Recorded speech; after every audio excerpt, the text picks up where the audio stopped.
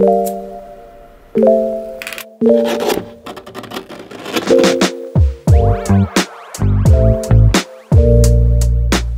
is an authentic pair of British ammo boots that was manufactured in 1942, so 80 years ago, for World War II. And we're gonna cut them in half to see how they're built and how the British Army, what kind of boots they wore. And more importantly, did they really make boots better back 80 years ago than they do today? Or is that all just revisionist history and wanting the past to be better than what it actually was? We're gonna find out by cutting it in half and seeing how this thing's built. This video is sponsored by Victoria Cast Iron. And if you like this channel, there's a good chance you'll like this cast iron, because cast iron is essentially the same thing that we love about higher quality boots and shoes, but in cooking form. Because it is like the old school way of doing it. It's the high quality, the heavy duty materials, and there's certain benefits you get from cast iron that you don't get from the cheap $5 aluminum pan you get from Walmart. They retain the heat really well, they heat evenly, they're heavy duty, you season them, and it's crazy how good of a sponsor this is, because it's the same way that people wear and season their boots by conditioning them. Same thing with cast iron. And Victoria is a family-owned company that was founded in 1939 in Colombia, and they still make all of their cast iron in Colombia by the same family 3 generations later. And they season all their cookware with European kosher flaxseed oil, which is the best base, the best seasoning you can use for seasoning a cast iron. It comes pre-seasoned, which is really nice. And they have a lifetime warranty on all their products, which is always a good sign of a company that believes in their products. And for a limited time, if you follow my link in the description and use the code 10ROSEANVIL, you can get 10% off of Victoria cast iron Dutch ovens. And the coupon's only available for the next 30 days, so go get yourself a cast iron Dutch oven. I think you guys would like it. If you like the stuff that we do on this channel, you're gonna like cast iron if you don't already love it. These boots have a pretty interesting history because they were manufactured by the John White Shoe Company. They were based out of Northampton, England, which used to be a huge footwear manufacturing capital of the world. And the Northampton factories were a pivotal player in equipping the British Army for World War II. And you might not know that now because Northampton no longer is a shoe capital. There's still a few holdouts there that are still maintaining that history of high quality footwear being manufactured in Northampton, England, like Crown Northampton and a few others that I can't remember. But it used to be one of the footwear capitals of the world, and John White used to be one of the best of the best. So what makes this pair of John White World War II ammo boots so special? Well, to give you a brief history of the John White Shoe Company and how it played into World War II. So in 1919, the founder of John White, whose name is John White, had been working in the footwear industry for 23 years. And at the age of 35, he decided to start his own footwear company and made his first pair of John White shoes.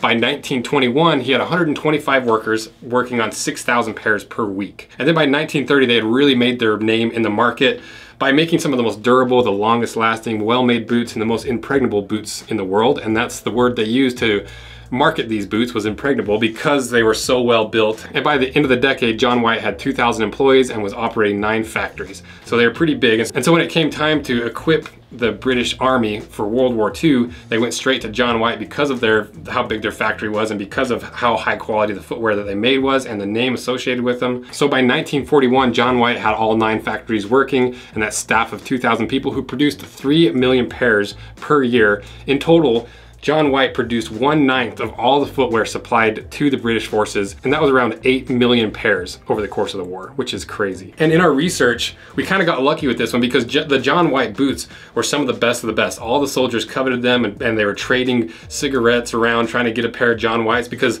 even though they made a large portion of the boots for World War II, it still was only 1 out of 8 or 1 out of 9 soldiers had a pair. And because they were such higher quality than the rest of them, and because the British military was basically commissioning whoever could make a boot to make boots, including civilian manufacturers that didn't have huge factories. So having a pair of John Whites was not only something that you knew you could trust the quality, but also because of how big their operation was and because of how streamlined it was, you knew that it was consistent. So no matter what, if you saw the John White stamp on the inside of your boot, you knew that there's a good chance that this boot was gonna last you a long time and it wasn't gonna fail you. And it was a boot that you could trust and potentially barter for whatever you wanted. So kind of interesting that we just accidentally got one of the most coveted boots of World War II. And it is kind of interesting to even look back at World War II and see that even during wartime, there were hype beasts out there coveting certain brands and certain models or certain styles because of the quality. So what made these boots so coveted by all the British soldiers? Well, let's start with the leather first, because this is an interesting leather because it is a full rough out boot, which means that smooth grain texture that usually is on the outside is flipped to the inside. And that really fibrous suede textures on the outside. And the reason they did that was suede is a lot more abrasion resistant than the grain side, and that's why a lot of the high-end work boot manufacturers, their work boots a lot of times are rough out because, you know, it's just a lot harder to cut through loose fibers than it is a really tightly packed, a really tight grain pattern right here. And I'll put some footage over top so you can see what I mean. And you can see on this boot where it's similar to the jack boot that we did last time. They issued these boots non-black, and it was a soldier's responsibility to blacken them to the uniform standard with shoe polish and whatever else they had to pigment the boots. And as for the thickness of this leather, it feels really stiff and thick, but it's really 2.3, 2.4 millimeters thick, so pretty average for a light duty work boot. And if we compare that thickness to a modern equivalent in the Red Wing Iron Rangers, it's about 2.4. And the first thing we noticed when we got this was how stiff this leather is. And obviously it's an 80-year-old boot and the leather dries out over time if you don't condition it and wear it. But it's so stiff, and we just were like, oh, maybe it's just old. But then doing the research for this video, we came across a lot of stories of people talking about how stiff these boots were when they first got them and the different ways and techniques that people used to break them in faster. And one of them was disgusting. They basically just peed in the boot and then drained it out, conditioned it and polished it, let it sit overnight, and then wore it the next day. And allegedly that helped break the boots in and made them a little bit softer. I don't know if it's the ammonia in the pee or if it's just an old wives' tale that people just kept doing, and I don't know. So maybe one day we'll do a little experiment and try that to see if it actually does help. It'd be disgusting, but sometimes you gotta make sacrifices. So overall, it's a pretty good quality leather. And the thing about this leather, it wasn't built for comfort, it was built to last. And that's part of why these were so hard to break in, is because they were prioritizing a boot that's gonna last you in the war over how it looks and how it feels. And so they continued that same idea all the way through the entire shoe. Like if you look at the outsole of this, you can see on the outsole they've got these hobnails. And to show you what a hobnail actually looks like, we pulled one of these out, and it's literally just a little nail that goes in there. And I don't know how they stayed in there so well. Maybe they had to replace them a lot. But these hobnails were made to extend the life of the boot because leather wears down so quickly and it's really slippery. They threw these hobnails on there for all the marching and the traveling, that you wear down the metal first instead of the actual outsole, because you can just hammer new hobnails in there versus doing a whole resole out on the field. So once again, they're prioritizing durability and longevity over the comfort and the use of the boot, because I can't imagine hobnails were the most comfortable thing to march in. And one interesting thing is, over time throughout the war, they reduced the amount of hobnails in each boot. So they started with over 25, then dropped it to 25, then to 15. And by 1942, they only had 13 hobnails. So being manufactured in 1942, this has more hobnails than it should. So I'm guessing someone just hammered some extra hobnails in there at some point. But another interesting thing is it also has the wooden pegs that we saw in the German boot, where these wooden pegs hold this boot together. And the interesting thing is this one is sewn all the way through, so it doesn't even really need those wooden pegs, but it does help because with those wooden pegs in there, even if you do wear through the stitching, those wooden pegs are still going to hold all those layers together. And then as for the heel, more hobnails, but I don't know what these studs in the heel are. I don't know if those are nails that go up through to hold the heel block on, or if it's another form of protection from wear. I'm not sure. So we'll see if we get it cut in half. And speaking of the construction, these are built in the same way that the highest quality boots are made today, with a 270-degree Goodyear welt, where that welt is sewn on and stitched all the way through the outsole, attaching the outsole and all the layers to the upper. And then at the heel, the stitching stops and the upper is still tucked underneath, but there's a bunch of nails going through that clinch over, holding all those layers together. And it's kind of crazy that almost 100 years later, that the best boots are still made in this exact same way. You know, some people use a 360 Goodyear weld, some people use a stitch down, but essentially this is the exact same boot as like an Iron Ranger. And you know, Iron Rangers aren't work boots, but if you look at like some Nicks or some Whites, they're the heaviest duty work boots in the world, and they're built almost identically. And one really cool thing I noticed about this boot, I was looking at how tight that stitch density is on the upper, and then I noticed you can still see a few of the little lines caused by that roller on the sewing machine that sewed this upper together 80 years ago. I just love that you can see the fingerprints of the manufacturing and the person that made this boot 80 years ago. So right off the bat, this seems like it's just as good of a boot as basically any boot we've cut apart on the channel. But that doesn't always mean that's the case on the inside. There could be some stuff hiding on the inside. So let's cut this thing in half and see how good of a boot this really is.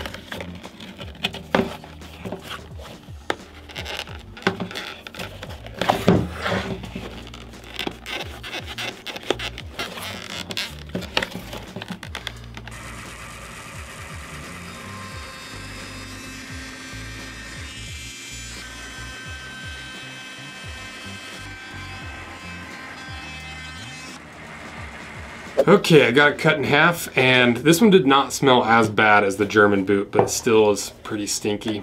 So let's see what's inside.